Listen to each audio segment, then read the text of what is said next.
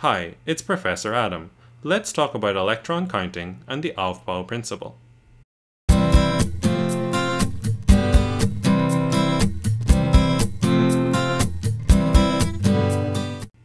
The Aufbau principle, or Madelung rule, suggests the order in which the orbitals in an atom are filled with electrons and is based on the relative energies of the orbitals.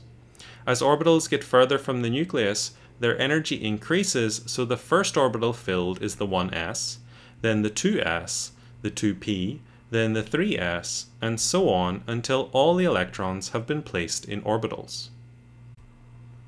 While the Aufbau principle is based on the energies, there is some basis in quantum numbers, as the order is based on the sum of the n and l quantum numbers.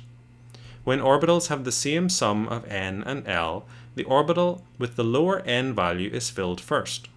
For more on quantum numbers, check out the video in the description.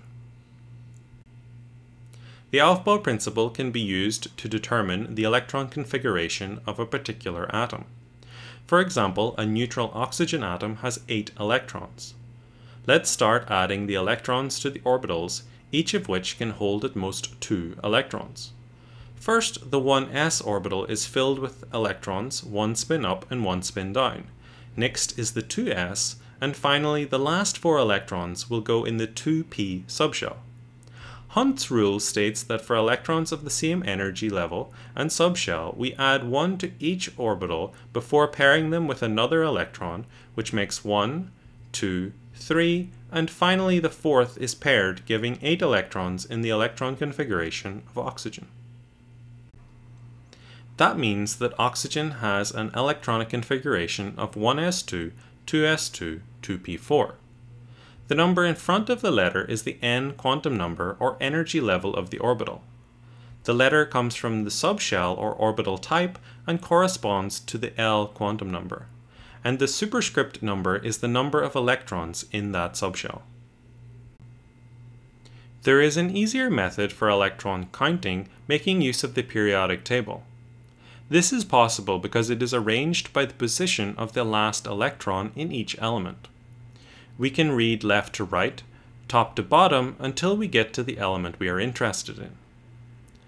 On the left is the S block, on the right the P block, the D block in the middle, and the F block at the bottom.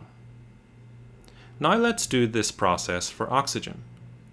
The 1s is full, so that is 1s2. The 2s is also full, so that is 2s2.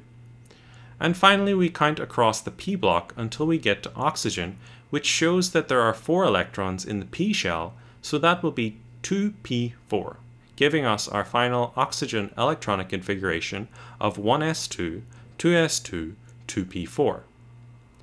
Another way of writing out electronic configurations is to abbreviate the first part of the electronic configuration with the preceding noble element from the row above. For oxygen, this would be helium. This represents the inner or core electrons, after which we write down the outer or valence electrons as normal. Let's check comprehension.